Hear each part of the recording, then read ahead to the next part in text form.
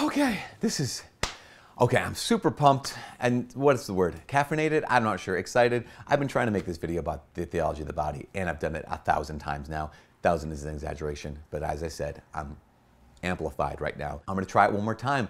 Hopefully it's a swing and a hit, maybe a base hit, maybe second, maybe third, maybe I make it all the way around the bases. Who knows? I'm trying. Here we go.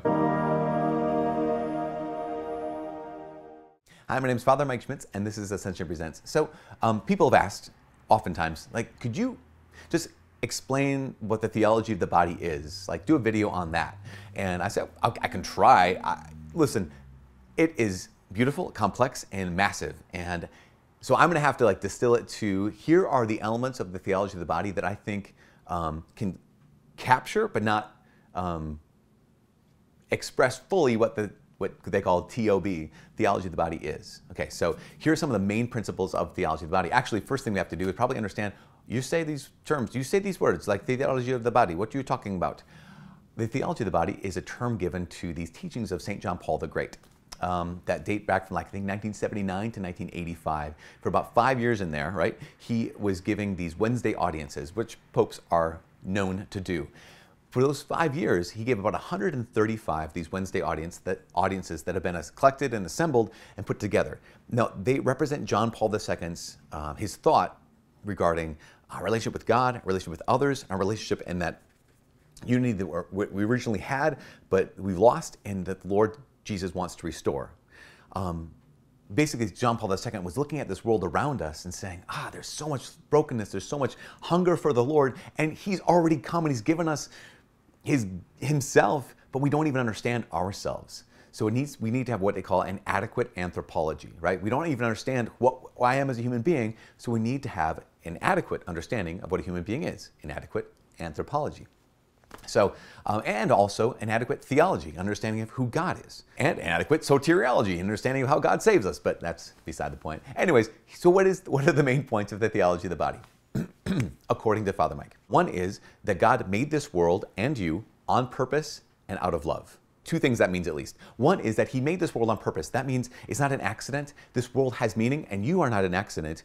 Your life has inherent meaning. Number two, out of love, right? So it wasn't like God was existing before everything, going like, I'm lonely, I need somebody to worship me, or I want some affirmation, I'll create the world. No. God is completely content and full in his goodness, in his joy, in his love, Father, Son, Holy Spirit, this communion of persons, and he willed to share that joy. He willed to create creatures with whom he could share that love. And so God made this world and you on purpose and out of love. Number two, God made humanity in his image and likeness. And originally, with this unity in a right relationship with him, with others, and with ourselves. Number three, God made human beings what they call a body-soul composite. What I mean by that is, you are your soul and you are your body together. That's what a human being is, body-soul composite. Now that goes directly against some modern strains of thoughts, or just recent. Our culture says either you're an atheist materialist, you're just a collection of atoms, just a collection of cells, that's all you are, no more than that. You're just simply a part of the universe, nothing supernatural about it, you're just stuff. Another worldview would say that that stuff, that's not really you. The real you is your mind, is your psyche, is your soul. The real you has nothing to do with the body. The real you is the mind, is your spirit. Both of those are partly true. The Christian view is like, no, you are your spirit, your soul, and you are your body together. That's what a human being is. So another way to say it is, point three, you are your body. So number one, God made you and this universe, this whole world, on purpose and out of love. Number two, God made humanity in his image and likeness, and originally with this unity with him, with others, and with ourselves. Number three is that you are your body. Now, if you are made on purpose and this world has meaning, and if you're made in God's image and likeness, and if you are your body, then point four is what you do with your body matters. John Paul II, he said this, he said, the body and it alone has the ability to make visible the invisible, the spiritual and the divine, right? So the body, it alone can express what's invisible. What's invisible? Your soul. What's invisible? Your spirit. What's invisible? Your psyche. The body can express that, and so what I do in my body matters. Because point five, this is amazing. just blows my mind. Jesus reveals the innermost secret of God. And the innermost secret is that God is an eternal exchange of love. Father, Son, Holy Spirit, right? He's a communion of persons. That the very core, the very heart of who God is, his innermost secret, is that he is love. Go back to point 2. Who's made in God's image and likeness? You are. What does that mean about you? If God's deepest secret, innermost secret is he's love, and you're made in God made in God's image, that means you're made for love. God on purpose, in his image and likeness, in your body, what you do with your body matters. God is love, therefore, your deepest identity would be to love. And what are we called to do? We can only love truly or falsely. Basically, our body has a language. And that language will either tell truth with or will tell lies with. In how we interact with other people, we'll either love them truly, like honestly, genuinely, or we'll be tempted to use them and actually act on that temptation to use them. You know, whenever I'm using another person, whenever anyone's using another person, it can be in 1,000 different ways, right? It's almost always a lie. It's almost always a lie. I'm telling a lie with my body. Whether that's with my mouth part of my body, my eyes part of my body, my body part of my body, but it's always connected to telling a lie with my body. So again, let's recap. Universe, you, on purpose and out of love. Image and likeness, originally having this unity with God, with others, and with ourselves. Number 3, you are your body. Number 4, what you do with your body matters if you are your body. Number 5, God is love, therefore you also, your deepest identity is you're made for love. Point 6 is that Jesus came to restore the brokenness that happened with the fall, the brokenness that we all experience, which is we have experienced a brokenness in our relationship with God. Even though we're made for that originally, it was lost. It was broken with others, with God, with others, and even in ourselves. Jesus Christ came to restore that. And he did it in many, many ways, but in these 2 ways. One is he showed us that, okay, in and through his body, what did he do on the cross? His body is telling the truth. This is my body for you. I'm offering this up to the Father. I'm doing this for you. This self-gift.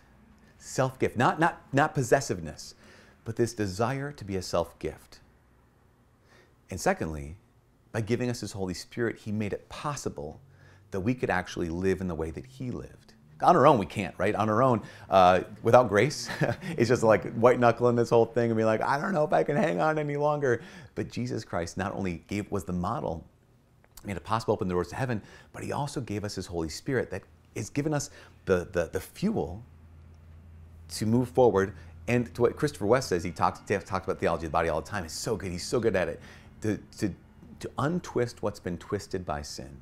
So Jesus and the Holy Spirit, what do? They restore that relationship with God.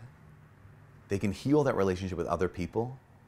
And they can even restore to a certain degree in this life, this inner integrity that we're made to have. When we walk with Jesus in the power of the Holy Spirit, our relationship with the Father is reestablished, our relationship with others is healed, and our relationship with ourselves is brought into order. This is some of the great news about the theology of the body. And then you translate that and apply it to relationships, and you translate it and apply it to your prayer life, and you translate it and apply it to how you just get up and go to work every day, or how you exercise, or how you drive anywhere, or how you look at other people, how you talk to other people, how you suffer in your body. If you are your body and what you do with your body matters, then you suffer like Jesus suffered, then wow, that has power to it now. See, the theology body can be applied in so many different ways. But I think we have to, again, understand some of those first tenets, first principles. What are they again? 1, God made this universe and you on purpose and out of love. Number 2, you're made in God's image and likeness, which we learned is love, and so that means you're made for love. Originally, with that unity with him, others, and ourselves. Number 3, you are your body. Number 4, if you are your body, what you do with the body matters. Number 5, Jesus reveals that God is love. Number 6, Jesus restores, makes it possible for us to have that relationship with him, with others, and that inner unity once again, as long as we walk with him. We can't be perfectly healed in this life, but in this life, there is so much gift of God's grace that we can begin walking and continue to walk every single day with the theology of the body, which means to walk every single day as human beings redeemed by God's grace. From all of us here at Ascension Presents, my name is Father Mike. God bless.